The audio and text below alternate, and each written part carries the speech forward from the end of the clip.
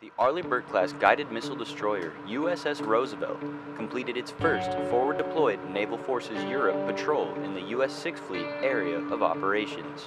Commander Ryan Kendall, commanding officer aboard Roosevelt, commented on the success of the ship's first patrol. I'm extremely proud of the job this crew has done. Roosevelt has gone to the top of the world, 076 north, operated up above the Arctic Circle for 46 days straight, transited back down all the way back through the Mediterranean into the Black Sea, doing some very tough operations for the United States Navy, working with various allies and partners, interoperability pieces with our own other military members such as the Air Force throughout this deployment.